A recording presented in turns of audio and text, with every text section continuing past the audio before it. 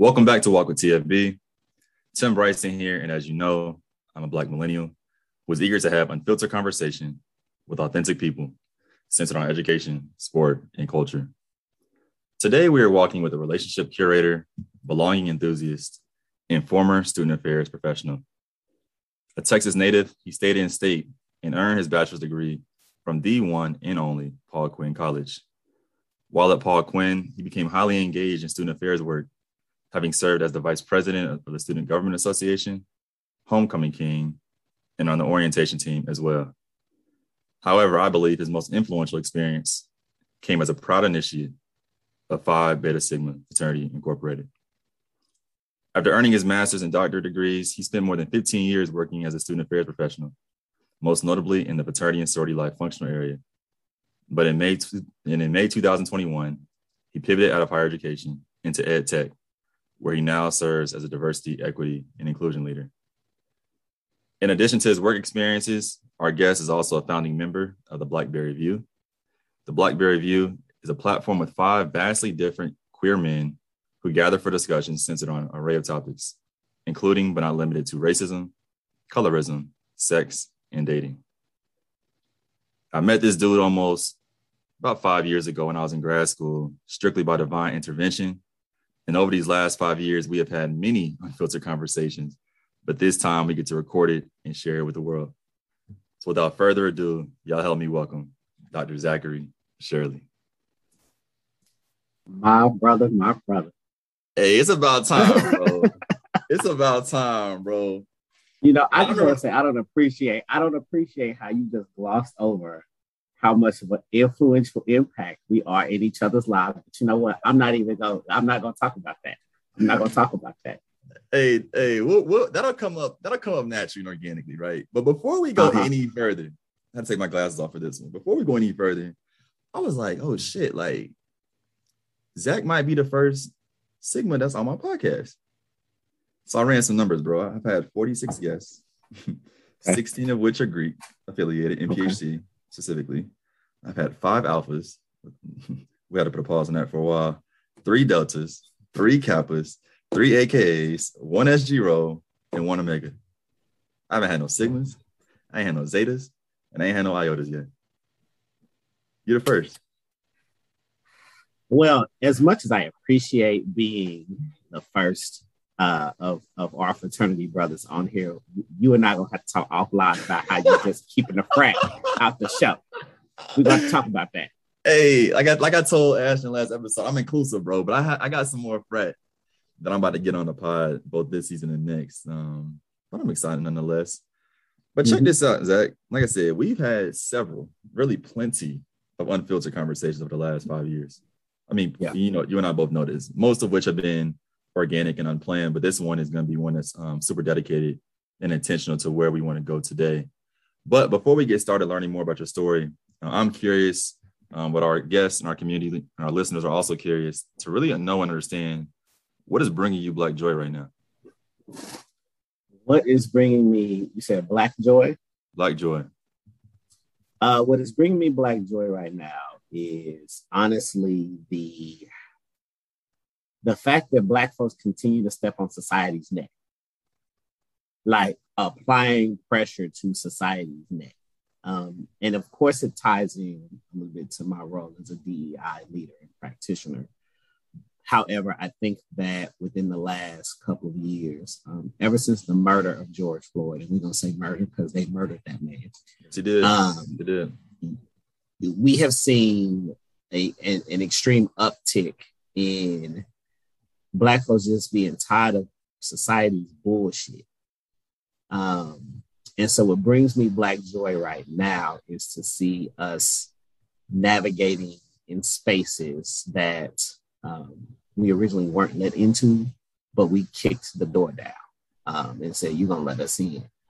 I especially love seeing elevation of our Black women in positions of leadership and influence. I had one of my favorite t-shirts says, ask a Black woman who she's voting for and act accordingly. So that is what is bringing me joy right now. Especially at a time where we can't necessarily trust the government in a lot of ways. Y'all can still cancel them student loans, by the way. And just seeing how society still diminishes our experience. However, we're not deterred by that. And so that's what brings me Black joy right now. I like how you said that they can't cancel them student loans. I like how you said that. That's good. Kicking the door down and kicking ceilings out too. Yeah, I think we're seeing that. And we're going to talk about the student affairs piece, but the more just looking at you just now, I'm like, in many ways, right, we kept a lot of Black folks in student affairs, of course, because people either say, you'll be good for this industry or you'll be good to do X, Y, and Z. But we've really been perpetuating just staying in this box. Right. This idea of a box keeps coming up on this podcast this season, but we'll dive definitely more into that because our skills are definitely bigger than the world of student affairs and can shape much more than what we believe and or think. But Zach, your story is one that I love hearing every single time. Your doc experience alone could be its own book. I mean, I say that with love and with grace. But for those who do not know you, segment 1, what is your story? So my story is one of an individual who didn't realize his power until his late 30s. I'm 40 years old now. For those who don't know, I don't mind talking about my age because I'm blessed to make it to 40 because a number of us don't. But I didn't realize my worth and my power until my late 30s. And a lot of that was attributed to therapy. So shout out to therapy, y'all. Go to therapy. Trust me, it's the best shit for you ever. But my story is really one of someone who believes in helping individuals. And it's not just to be cliche. You hear folks say, I just want to help people. No, I genuinely have given and would still probably give my last for individuals because I know that we are connected in so many ways as a society. Connectedness is my number one strength and strengths finder. And I wholeheartedly believe in the fact that if I hurt you, that means somehow I inadvertently hurt myself. My story is one of an individual who wasn't going to go to college. I had no desire to go to college at all. I graduated high school and was like, fuck this school shit. I'm going to work. And now I have a whole terminal degree right here behind me. Based off of the influence of my mother, who has since passed on. But listen to your mothers, y'all. Listen to your parents. They know what's better. So, without boring everybody on my whole upbringing, I really want to start at a pivotal point in my life, and that's senior year of high school. And I was a nerd in high school. I wasn't very popular. Probably a complete 180 from what people know me as now, because people say that everybody knows me and I'm very mixy and everybody knows Zach and all this. Didn't nobody really know me then. And I sought so much for just to be accepted in circles. And I think people don't really understand or talk about how pivotal that is for adolescents and in high school when you just want to seek acceptance from your peer group. And I'll never forget. And Tim, I don't think I've told you this, so you about to hear something that you haven't heard before. The only person that's heard this is my therapist. So we're about to get real deep. But I caught myself wanting to run track in high school. I've never been athletically inclined. But I thought I was interested in it because I just like to run. I used to really like to run. And so my mom, being a super supportive individual, was like, you should run track, baby. You know how mamas tell you should do stuff because you they baby, but you really not no good at it. That's what she did with me. So she gassed me up and the gas ran out of that car real quick. But the coach of the track team, Coach Reeves, that was his name. He said something to me that I continue to play back now, even at age 40. He said, son, you don't have the God-given talent to run track. But what you do have is a phenomenal ass work ethic. And that is going to take you very far. And at the time, I didn't know what that meant as a 17, 18-year-old kid. I just didn't know. And so because of that, though, he made me the manager of the track team. And so I automatically got like 20 new big brothers. And it was an amazing experience for me. But one of the things that I really, really wanted and strive for was that Letterman's jacket, that manager's Letterman's jacket. I never got it. For whatever reason, my high school decided that the year that I was graduating, we all were graduating, in my year that I was the manager, we're going to stop giving the managers Letterman jackets. So I worked my entire year for this goal that I did not attain. And I vowed and promised to myself at that point in time, because I was crushed. I said, never am I going to work so hard for something and not get what I feel like I deserve. And I've carried that with me ever since. So me not getting that Letterman's jacket, while it fucked me up psychologically as an 18-year-old, it really laid the foundation, coupled with my work ethic that Coach Reeves said that I had, to have this dogmatic desire to get the shit that was owed to me. Graduated, went to college. Well, no, graduated, went to work, said I wasn't going to college. We can really skip that part of my story because my mom came in one day. I was working at Bank of America thinking I was making big money. She said, I don't know what you're going to tell them people, but you're going to quit that job and you're going to go to school, boy. And that was it. And so that's when I enrolled in Paul Quinn College. My twin brother was at Jarvis Christian College at the time, and he was living his life and thriving and flourishing. And my mom said, I work 2 jobs to give you all of what you need and some of what you want. And I have not worked 2 jobs for you to not go to school. Your job is to go to school. So I went to school. And little did I know that that was going to set me on the trajectory of changing my life for forever. And that's why I say, listen to your mama, because your mama know better. And so, Tim, a lot of the things that you mentioned earlier when you were introducing me, it wouldn't have been possible had she had not told me what I was going to do at that point in time. But I still took that sentiment with me in college from high school, that work ethic, when I didn't get the damn letter. And I translated that into being pretty much an A student. I translate that into pledging. I wanted to be a Sigma, and I knew I was going to be a Sigma. Once they picked me and took my money, I said, you know what? I don't care what happens. But them letters is mine, bro. Because I just didn't want to have that feeling that I had at that track banquet. And I just kept accomplishing goals, achieving. You know, I became that over-involved college student because I felt like I had so much energy to give back to others that I didn't think about overexerting myself. So like orientation leader, I was sophomore class parliamentarian, junior class parliamentarian, vice president for SGA my senior year, chapter president for 3.5 years. I was an ambassador to Income and like I did all of these things. And also little did I know that what I was doing then was laying the foundation for me to go into student affairs.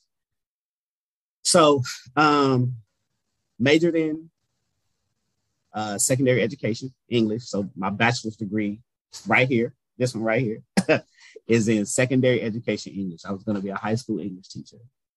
And I realized that that's not what I wanted to do in life.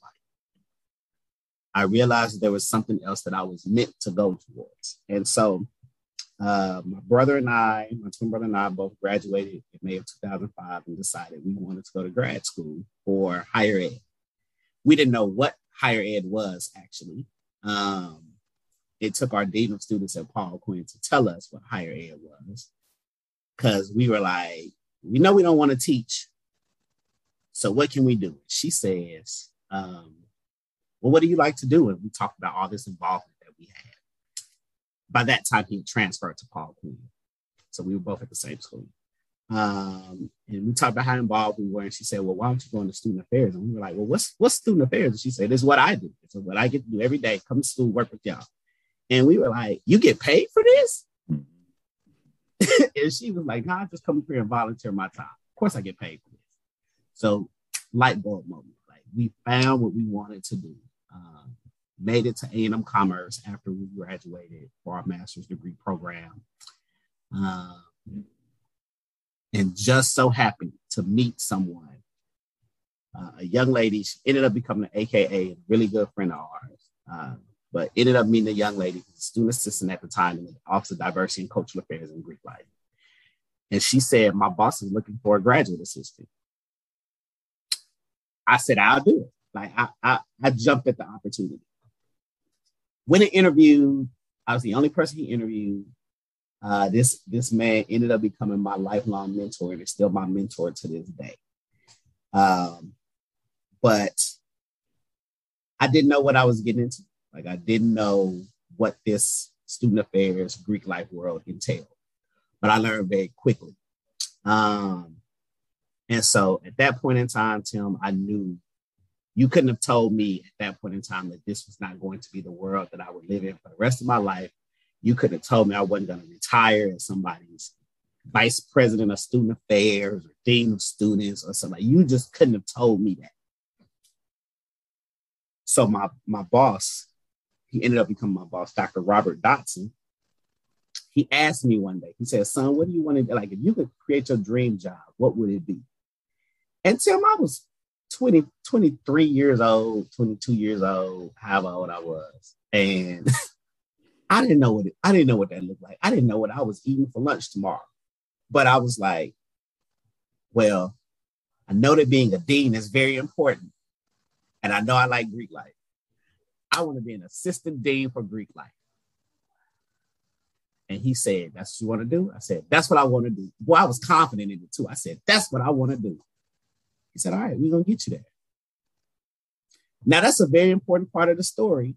Mm-hmm. Keep that in mind. We're going to hold on to that. Mm-hmm. And so time went on. I finished my master's. My brother and I finished our master's. We started our doctorates. I started getting jobs. Like first adult job out of grad school was Texas Women's University. Shout out to TWU for taking a chance on the kid. I was a Greek Life and Programs coordinator. And I was in charge of 3 or 4 major programs at TWU at the time, making a whopping $38,100 a year. Looking back, I was a damn fool. But at the time, I was doing what I loved. I was working with students. I was making a difference in people's lives. I was helping people. But I always knew, I kept in the back of my mind, one day, Zach, you're going to be an assistant dean for Greek life.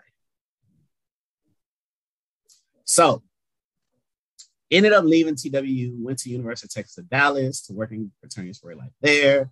I was an assistant director. One thing about my career trajectory is that I either made lateral moves or I made the next level up. I never made a move down. The lateral moves that I made gave me something different, though, that I wasn't getting at that initial position. So, left TWU as a coordinator, went to UT Dallas as an assistant director. I was overseeing more programs. My title was more. I was making a little bit more money. I was making about $43,000. Cool. Decided that I eventually wanted to oversee my own Fraternity and Sorority Life department. Because in that department at UT Dallas, we split it between 2 people. Started working at A&M Commerce in 2011. Gave me the opportunity, again, lateral move. I was an assistant director, but I was the main person in charge of an entire Greek community. Because I needed that experience wherever I wanted to be, ding, ding, ding, that assistant dean for Greek life or that director for Greek life. Commerce was the most transformative life experience that I had ever had professionally. And I ended up staying at A&M Commerce about 5 years and was promoted twice. Went from assistant director to associate director once I finished my doctorate. And then a year after that, I became the first ever director for Greek life at A&M Commerce. Built my own department, created it from scratch, ground up, all me. And that was an important experience for me because it showed me that I had the ability to do. And it takes me back again to that Letterman jacket, Zach.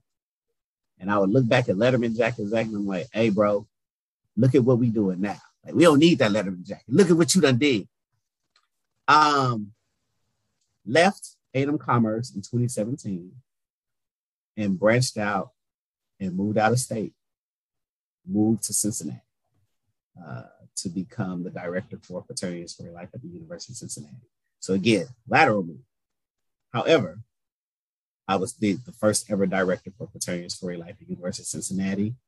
I built the office from the ground up at the University of Cincinnati.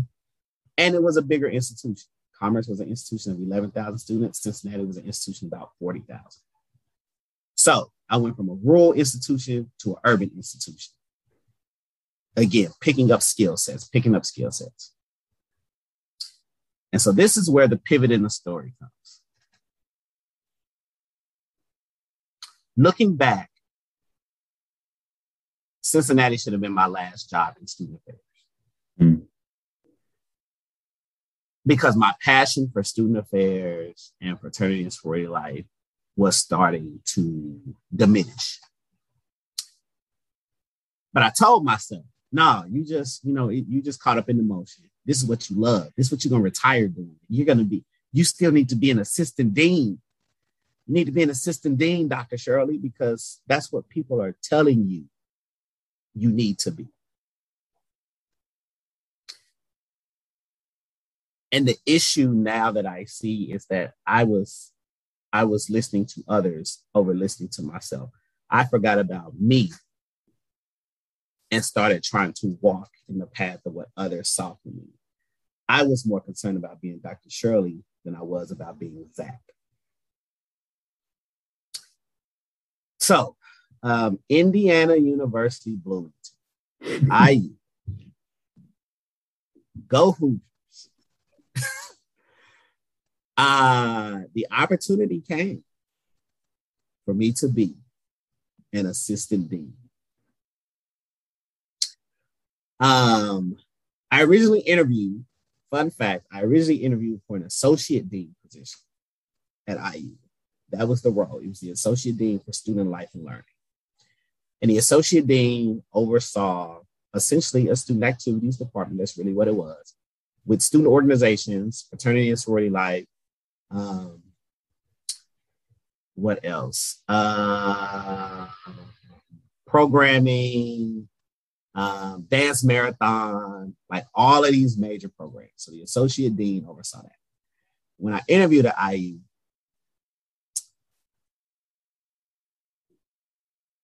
the vice provost and dean of students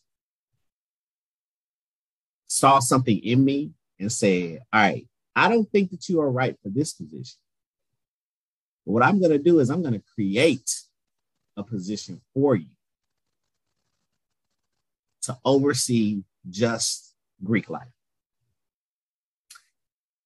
And the next thing I know, I'm moving to Bloomington, Indiana to be the assistant dean for student life and learning. Okay, cool, great, fine. About 2 months later, he comes to me and he says, I want you to make this its own department. You have experience in that, right? I said, yeah, I got experience in that. So 2 months after I started, they took fraternity and sorority life out of student life and learning. And once again, I was my own department. And I had achieved that dream, that goal of 22, 23-year-old Zach. And I sat in my boss's office as a grad student and said, I want to be an assistant dean for Greek life. Mama I made.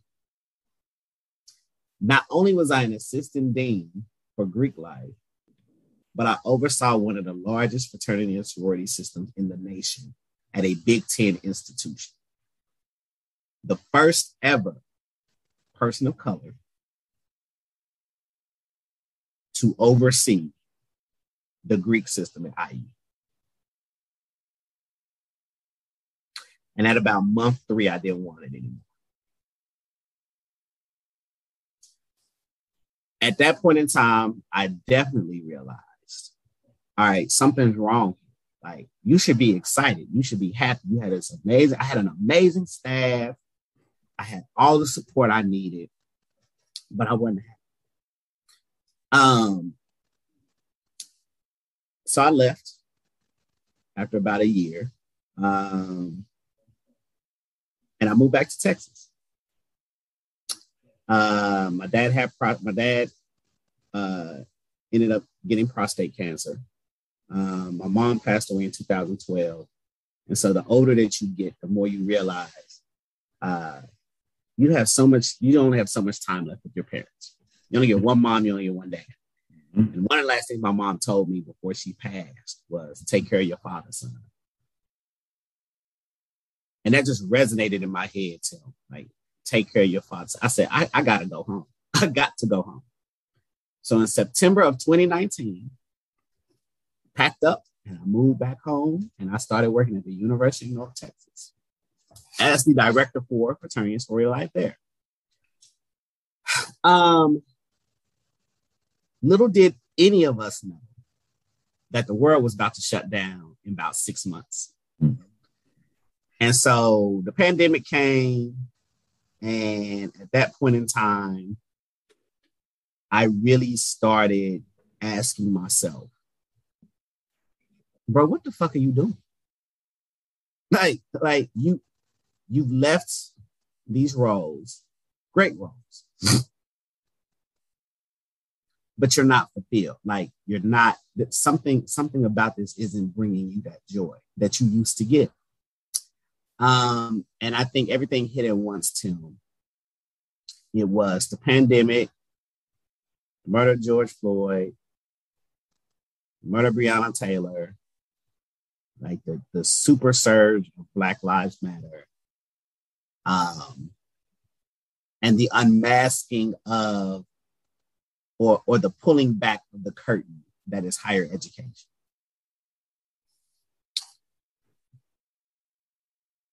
And I started saying to myself, as I saw colleagues of mine leave the field. Leaving the field was never, like, I'd never in my wildest dreams would have thought that would be something that I would do. But I saw my friends and colleagues leaving the field because they were starting to identify what I had known, in that there's a level of toxicity in higher ed that is masked. And that's not to say that toxicity doesn't exist everywhere. However,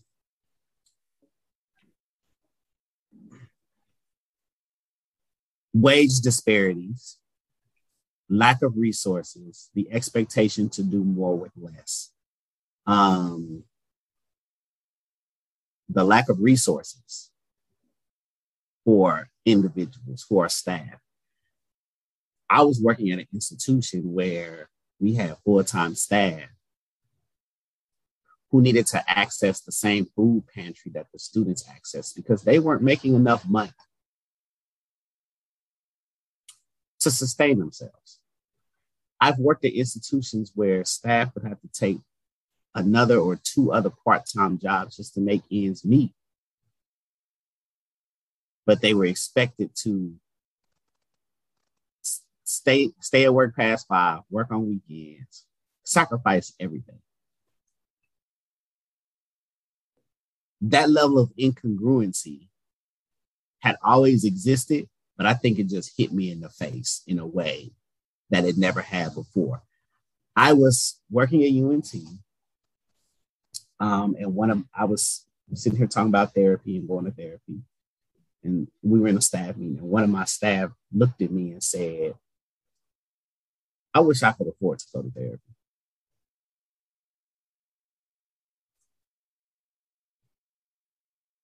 And that blew me. Like, that hit me in a way that angered me. Not at her, but at our system. how is it that we have individuals who are not able to afford mental health care? But it also goes into the systemic issues of our nation, period. Right. So that, that's the issue of our nation. But as the curtain started peeling back more and more, I started realizing that there's an issue with this organization as a whole, not just this institution, but the organization of higher education as a whole that needs to be worked on.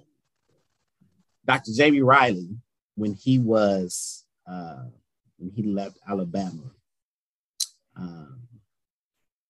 wrote this piece that still rings very true to me today. Higher ed ain't safe for Black folks.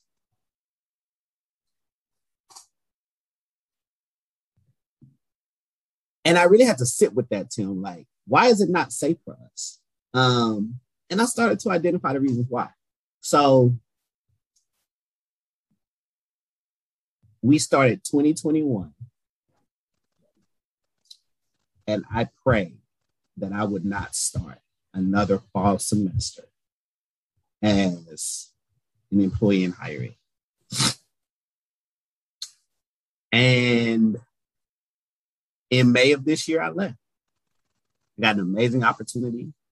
And that's when I pivoted into ed tech. And I haven't looked back since. And so I don't know if I answered the question of what my story is when you initially asked me. But I hope that was something that folks can get something out of. I'm also very transparent. So I'm going to be quiet now. Okay, first of all, you're not going to be quiet because you're the one being featured and interviewed on this podcast. Mm-hmm. Secondly, which should be 1A and 1B, thank you for sharing all of what you shared. Seriously, all of it. Because all of it is not just connected and helps to inform us more about you, help us to inform more about you and your story. But now getting into segment 2, I'm glad you mentioned this last quote, right? That higher ed is not safe for Black people.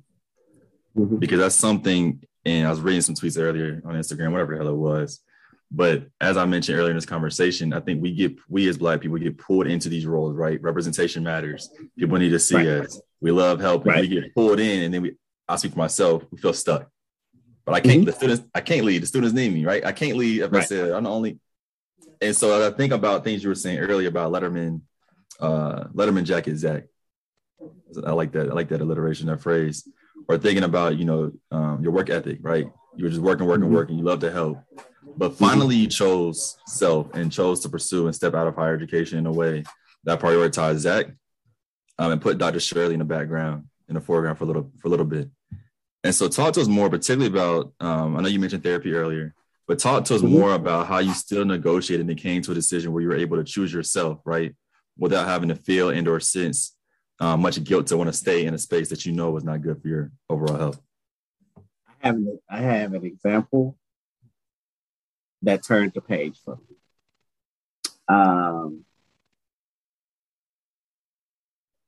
But before I give the example, I definitely want to emphasize what you mentioned about this guilt trip that we are on, that we are given as Black people, right? Talk about it. What about the students? Mm-hmm. Well, you're the only face that represents their experience. What about them? One of my, how can I say this? I have been guilty of looping people in to higher ed in that very way, because that's how I was looped in. And it's just, it's a repetition. It's a repetition, Your face is needed here. Your presence is needed here. And it is needed. Don't get me wrong. Our Black and brown students need to see Black and brown professionals. they need to see. I used to, when I was at A&M Commerce in my office, it was set up just like this almost. And my front door faced where I'm looking. And my students were walking, young men especially, were walking in. And the first thing they would see is me at my desk, and then they would look up and see my degrees. And when I left commerce, I had 3 of my young men tell me, you know, and we boo-hoo. Like my reception, my going away reception at commerce, the catering folks said, we've seen a lot of going away receptions, Dr. Shirley, and yours is the second largest that we have seen. And it was grown men in there crying. Like I was crying. They was like, you would have thought it was a funeral. And 3 of my young men came up to me from the mentor program that I started and said, and I started it, but then Frat ended up taking it over because it just, once I was promoted to director, I couldn't manage both of them. But they came up to me and said, every day we would walk in your office and every day we saw a Black man who has achieved the upper echelon of education. And because of that, we know that we can do that too. And it's those moments that I miss in higher ed. It's those moments that allow me to know that the work that I did was not in vain. And so our students need to see that. And because of that, I perpetuated well, you know, Tim, they need you, Tim. You know, Harold, they need you, Harold. You know, like, I've done that. Mm-hmm. So I definitely want to acknowledge that piece. What broke it for me, though, was we had a situation at University of North Texas, and I can't believe it was this year, it was earlier this year, where there was a incident where there was a shooting on Fraternity Row. And it involved some of our fraternity men from IFC and some individuals who to this day, I don't believe they're affiliated with UNT. Like, I don't think they were enrolled, but men of color, Black and brown. And essentially, to make a long story short,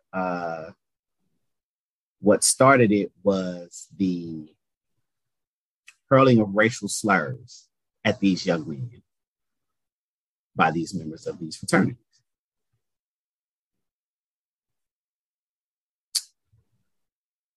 And it gets to a point, who was it? Was it Langston Hughes that said this? The Negroes, sweet, docile, meek, and kind, beware the day that they change their minds. I think I'm paraphrasing. But when I think about that line of prose, and I think about that particular line, beware the day that they change their mind, I think gone are the days of somebody calls somebody the N-word or some type of racial slur and they walk away. I think those days are gone. And I think in this instance, that day was gone. And so these young men went back and followed these men to the fraternity house.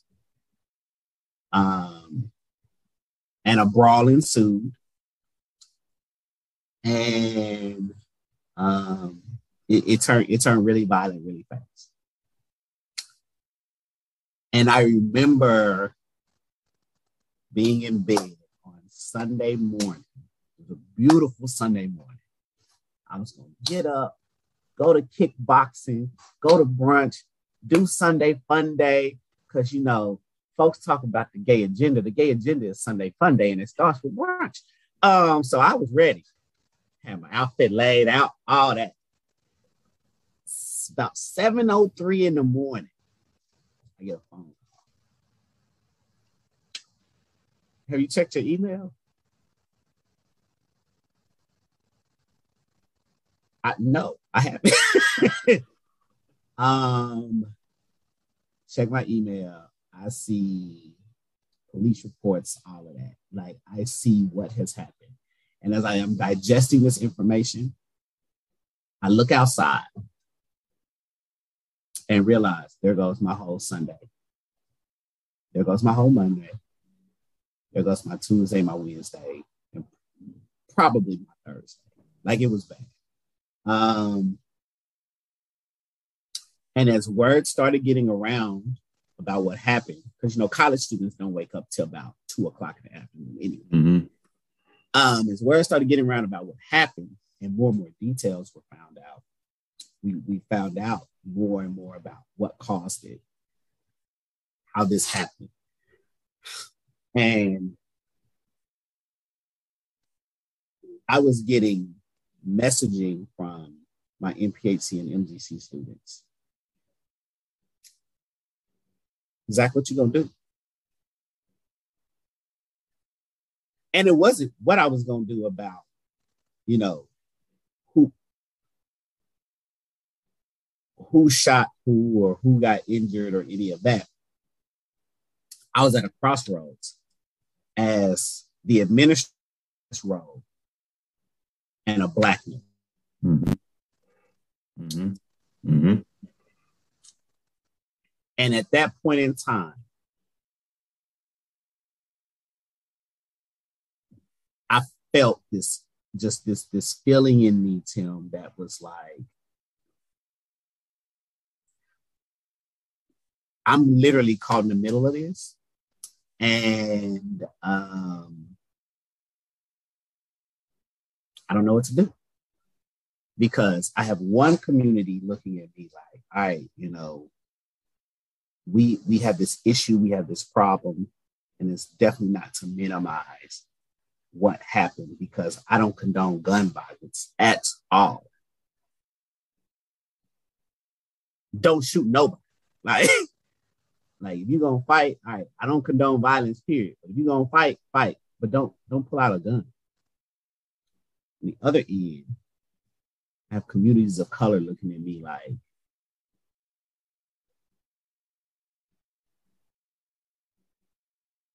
they done called these men out their names. They have, and now they're weaponizing their whiteness. And that was literally said to me. And so now I'm stuck in the middle. And at that point in time, I said, this is not only do I not get paid enough to be a space. Yeah, say that. Let's also talk about the psychological trauma that I am going to be put through.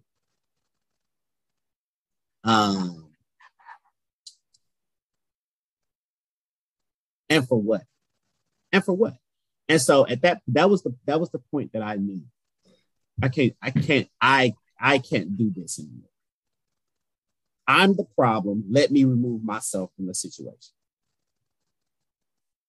So I hear you, right? And I'm 1,000% aligned with you.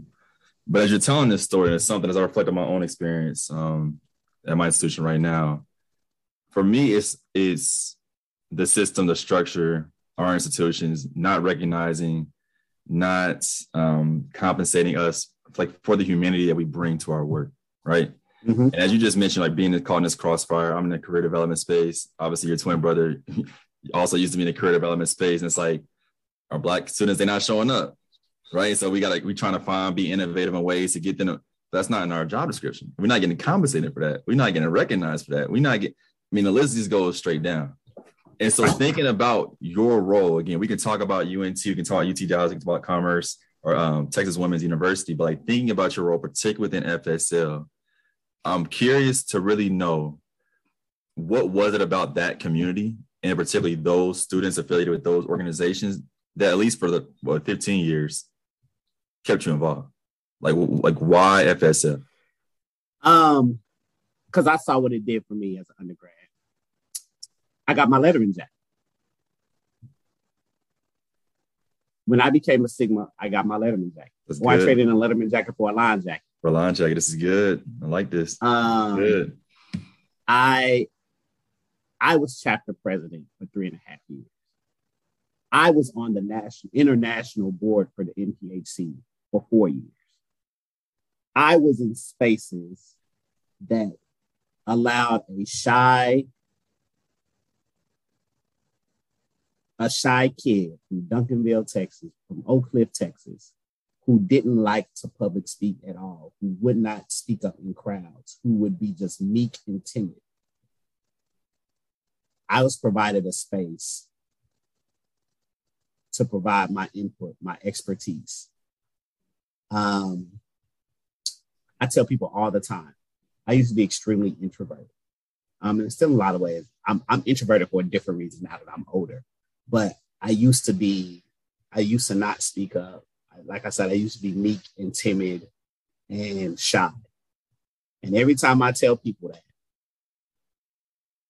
they can't believe it because of how I am now. Like, if I were to tell them that I was shy and meek and timid, you would probably be like, bro, that's bullshit. No, I would definitely say that's bullshit. Definitely say that's bullshit. But my affiliation in Sigma awakened that in me. And I saw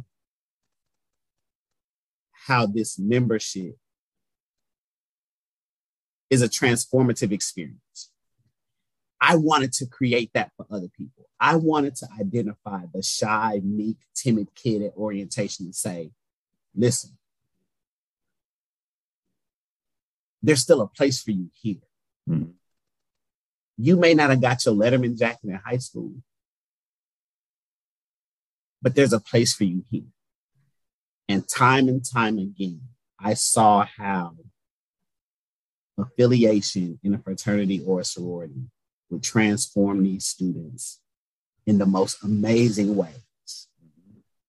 Some it would transform in not so amazing ways. But for a lot of them, like leadership development, just overall self-confidence. That is why I spent 16 years working in FSL, because I said, if it did it for me, it can do it for someone else. And they just need to see somebody who used to be like them on the other side of this. And that person was me. I mean, it was you for 15 years across what? 4, 5, 6 institutions, 3 states, 3, 4 states. 3 states. So this is a good kind. This is good. This line jacket, Letterman jacket, I'm gonna be thinking about all day, bro.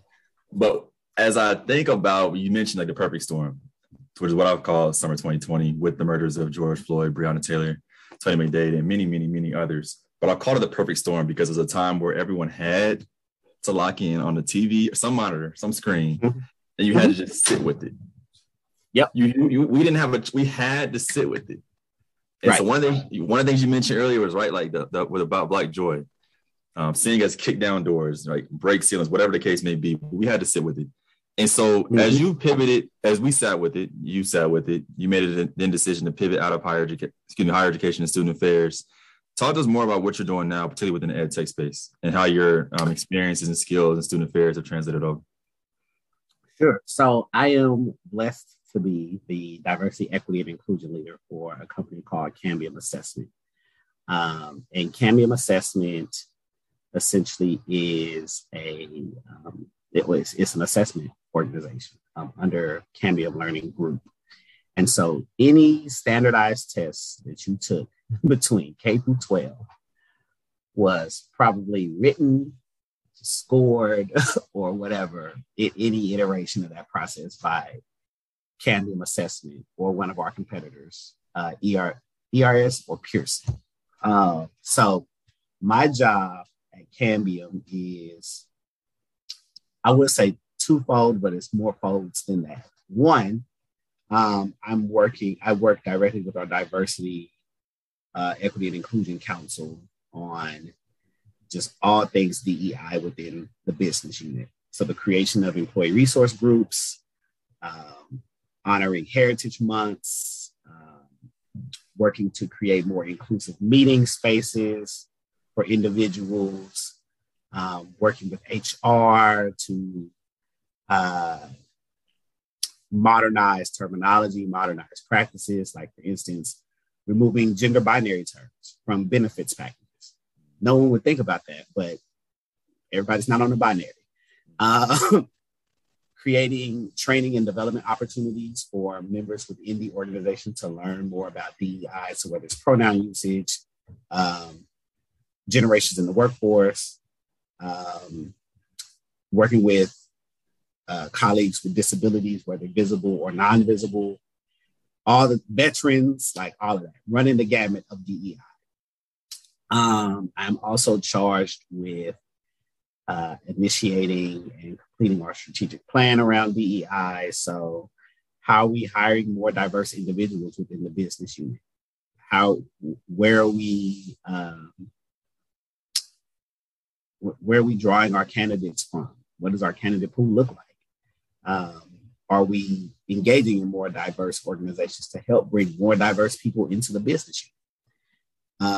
I'm also charged with determining various organizations that we can partner with from a DEI measurement standpoint to see where we are in our work. So yeah, I'm sure I'm leaving some other stuff out, but that is the gist of my role. I report directly to the president of Cambium Assessment, and we have a very cohesive relationship. And even though I'm a solitary practitioner in my role at this point in time, I'm the only DEI person here. Cambium Assessment is also only about 2 years old. We were recently acquired from another organization called AIR, American Institute for Research. And so, we are building our DEI path from the ground up. So it is very exciting to be in this work. How my skill set from higher ed translates. I've built stuff before. I've built 3 offices for Fraternity and Sorority Life from the ground up. I've done the strategic planning. I've done the relationship building. I've done the training and development. I've been a solitary practitioner, and I've overseen a staff of upwards of 12 people and everything in between. So I have the ability to pivot between multiple changing environments and bring that skill set. I also have the ability to, or bring with me the ability to critically think from a theoretical standpoint and also a pragmatic standpoint. So again, the ability to pivot. And finally, relationship building skills. The thing about working in the private sector is that relationship building skills, they can be hit or miss. But one of the positive things I will say about higher ed, and there are a number of positive things I can say. We're taught to build relationships, and we're taught to work collaboratively. And so those are some of the, when I was looking at this role and applying, those are some of the skill sets that I bring with me from the arena of higher education into this role and into just the world of ed tech. So I got one question for you. Hopefully it's one word, maybe 2, depending on the adjective you used before it. But as you pivoted out and now are working in your new role, are you happy? Hell yes. 2 words. Oh, Zach, Dr. Shirley, let me do this. Before we get to segment 3, it would be remiss of me not to at least bring up, because we got to have a part 2 for sure, the Blackberry View. Now, as I mentioned before, 5 vastly different queer men, and that's verbatim from y'all's description, who gather for discussion centered on an array of topics. And literally, array is exactly what it means. Yes, exactly. Exactly what it means. It's exactly what it means. Simultaneously, it also doesn't even accurately describe. Two things can be true at the same time. Give me something. Give the people and give our community just a description in regards to why it was created, its purpose, and I would even go as far to say and emphasize why it's needed. It was created because our creator, Adrian Neal Jr., was also a member of Phi Beta Sigma. He plays in Ohio. He saw a need for something that wasn't the stereotypical Black, gay, cattiness that would be our version of like reality TV. So there are various shows out here, Chasing Dallas, Chasing Atlanta, et cetera, that shows like more so the Real Housewives side of the community. We wanted to be informative. We wanted to be agents of the community. We wanted to be change agents. We wanted to be educators. We wanted to be individuals who brought the whole authentic lifestyle of Black gay men, Black queer men to the forefront. It was created to be able to represent as many facets of the Black gay community as possible. So all five of us are we're very unique. We have similarities, but obviously we're not monolithic, and we were chosen for specific reasons. Adrian represents, that's like our fashion guru, our fashionista. Like you could see Adrian in high-waisted pants and heels, or you could see him in a jogging suit. And he navigates various aspects. And he represents what will be seen as the more feminine side of the community. Q is our resident, like, fine artisan. Like, he's classically trained in opera, amazing singing voice, but he's a nerd. Like, he's a self-proclaimed nerd, and oftentimes guys like him are ignored in our community for whatever reason. And so he's also the quieter, soft-spoken one. Harold represents another facet of the community that's either fetishized or ignored, the darker skinned, bigger guy.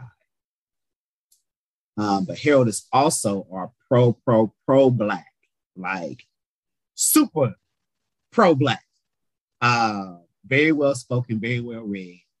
But he represents that aspect of the community. Chris is the body boy. He's the youngest. He's like the energetic body boy. Like, he's the one that, like, chiseled abs, like muscles, all of that. But I think that people neglect the fact that Chris is extremely intelligent. Chris is very driven from a professional standpoint. Like, he's about to start a doctoral program. But they just see this outward facade of him that makes him desirable, but I don't think they take a deeper dive into who he is. And then me, I'm the oldest out of the group. I bring the sage wisdom. I bring the experience of just living life. I'm the doctor. So I bring the educational piece. I bring the critical thinking piece. But I also bring the piece of the community that, everybody's not attracted to the short, nerdy guy. Again, Q and I are very similar in our nerdy aspect, but I mean, and again, I'm the older one. So in the community, once you hit a certain age, you're seen as like ancient and need to be put out for retirement. And so I'm pretty much almost there. And so we all come together, though, to represent these aspects of the community, but also show individuals that there's more to us than what society deems us. And by society, we mean both Black heterosexual society and Black homosexual society, because there's also a caste system within the gay community. You're too short, you're too skinny, you're too old, you're too fat, you're too Black, you're too there's a deficit with almost all of us. But we're here to show people that, we all have something to give, right? So that is what we represent. It's needed because it ain't shit like it.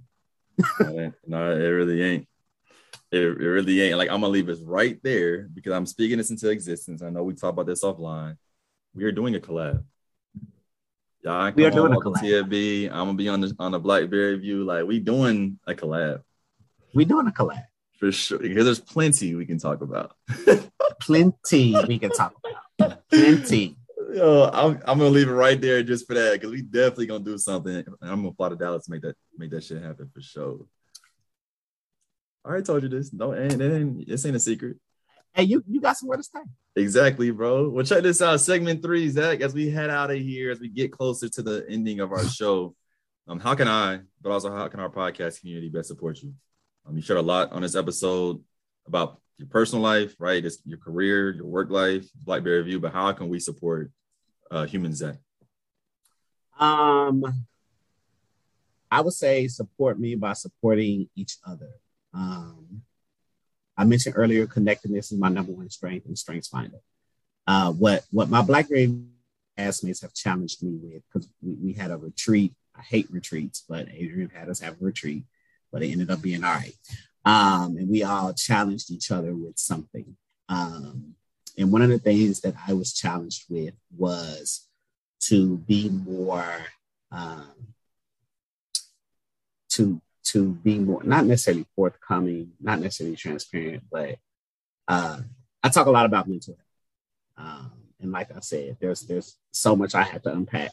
Letterman, Jack is Zach, Dr. Z versus actual Zach, growing old, heartbreak, relationships, disappointments, like all of that. And so I've just recently been able to really start unpacking that from a therapeutic standpoint. What I'm saying to say all of that is be kind to each other. Like, folks go through shit. Far too often people aren't comfortable with sharing how they feel because they feel they're going to be judged or ostracized. Stop that shit. Like, literally stop that shit. If somebody is expressing themselves, you have two choices. Support them in all that they're going through, however that looks like for them. Ask them how they need you to support them. Or 2, just remove yourself from it. But please don't make them feel bad. Please don't rag on them about it. Please don't, like, if somebody puts something up on Facebook or social media or something, you can either ignore it or you can engage. If you don't have the bandwidth to engage, don't engage. If you do have the bandwidth to engage and you're genuine about it, do so. But, I've seen far too many times, especially on Facebook, when somebody expresses something from a mental health standpoint, folks will comment and be like, nobody want to hear that sad shit. First of all, boy, fuck you. And so I would say support me by supporting each other, because we are all connected, and you never know when you're going to be the one who needs that listening ear, or that watchful eye. And yeah, support the Blackberry View. Like, follow us on Instagram at the Blackberry View. Season 1 is up on YouTube. You can look for us at the Blackberry View on YouTube. Support us on iElevate. We are on a streaming service now, so it's a Black-owned streaming service, and it's got Black as fuck content. So it is a subscription, but the subscription like $4.99 a month. Y'all spend more than that at happy hour. You spend more than that on Black Friday. You spend more than that going to the Cheesecake Factory on your all-inclusive brunches with your girlfriends. You spend more than that, insert whatever here. You spend more than that on these damn shoes that you only gonna get a couple uses and wears out of before they get wrapped. So support us on iElevate, please. And yeah. Oh, you're a funny dude, bro. You're a funny dude. And I'll drop y'all's info in the description of this podcast too, so people will have that information. But Zach, before we bounce, a couple lightning round, if you will. I think what podcasters call this shit. So what immediately comes to mind, I'll give you a statement and or question. The first of which, and this is gonna be fucking hilarious. But what is your favorite sports memory? My favorite what? Your favorite sports memory, either one you watched, participated in, tailgated for.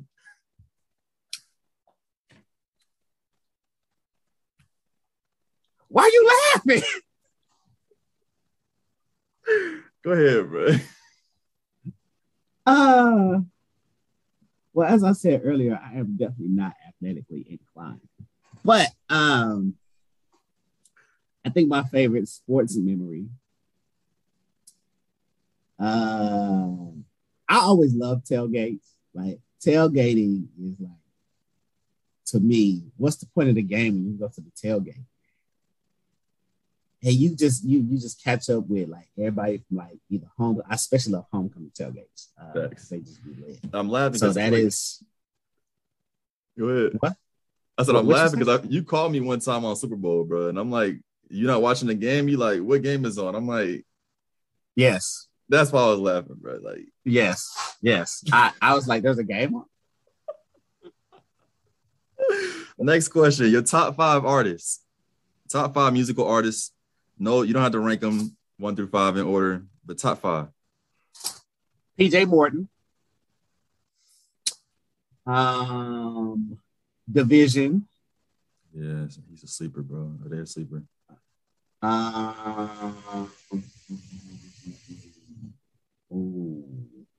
PJ Morton, Division. I fucks with Pink. That's my homie. Who else? Let me look at my phone because this is the easiest way for me to figure this out. I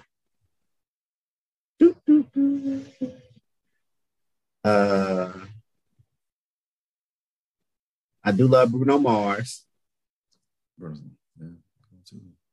That's number 4, and then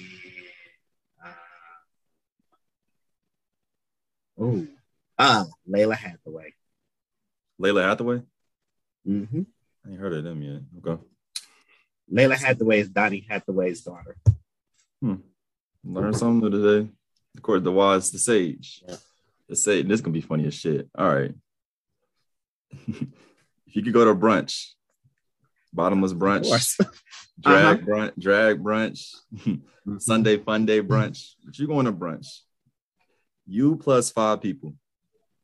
They could be living and or deceased. Who are you bringing? Deadass.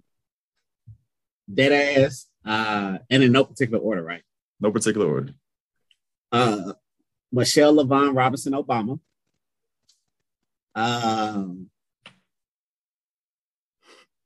That's one.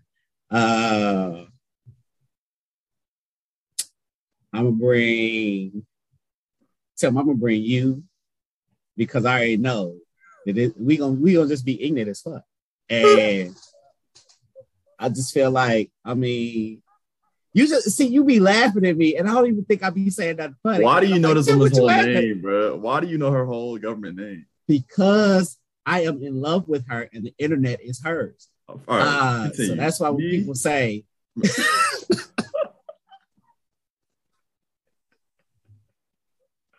You, Michelle LaVaughn Robinson Obama. Barack can wait in the car. I would bring Monica. Like, I love Monica as an artist, but I think she'd be even more, like, even doper to hang out with just as a person. Because, you know, I'm all about Gunica, gang, gang. Let's see.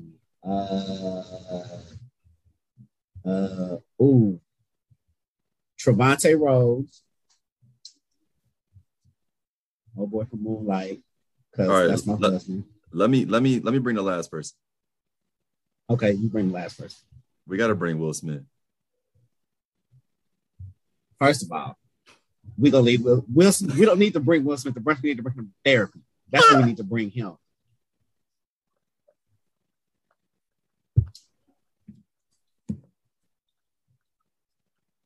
I'm bad, bro. He's not invited. Who else you bringing? I got questions, though. I just got a lot of questions, bro. Listen, I got questions, too. The last person that I'm bringing, honestly, deadass, I would bring my mom. I bring my mom. It's a good table. That's a really good table. I'm glad to be invited to that brunch, bro. Yeah. Well, the last question. She gonna see me lick Trevontae's face, though. Like, I'm gonna lick his whole face. I'm gonna lick his face in front of y'all. I'm gonna record it. I'm gonna document it. I mean, please do. Listen, please do. I'm gonna document it. But last question for you before we bounce: who do you want to see and or hear from on the Walk with TFB podcast?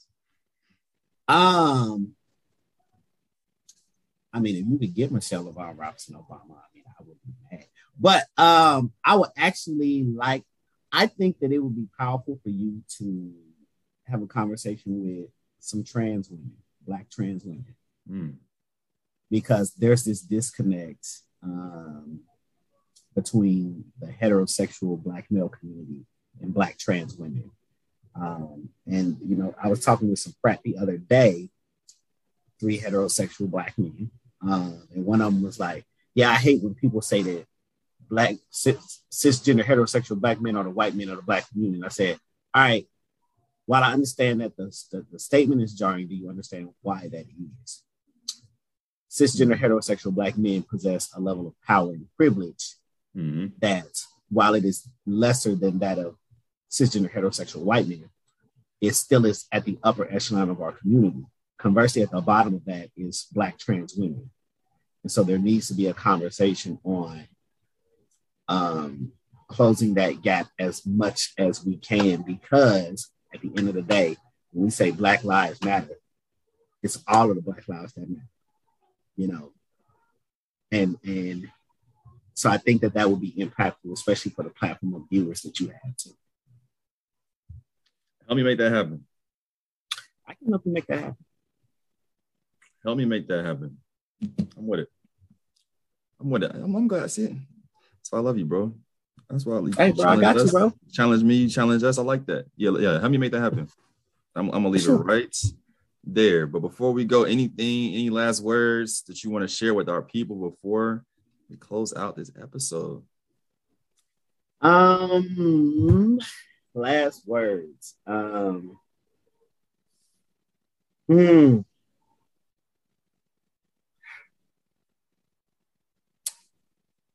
I've emphasized it before, but I emphasize it again. You know, take care of your mental health, y'all. Find a way, and help those who share their mental health struggles. Because, like, as cliche as it sounds, you never know. Like, you just never know what somebody's living. Just because they carry it well, don't mean it ain't. Well said. Well said. With Dr. Zach, Human Zach. I'm gonna start calling you Human Zach, bro.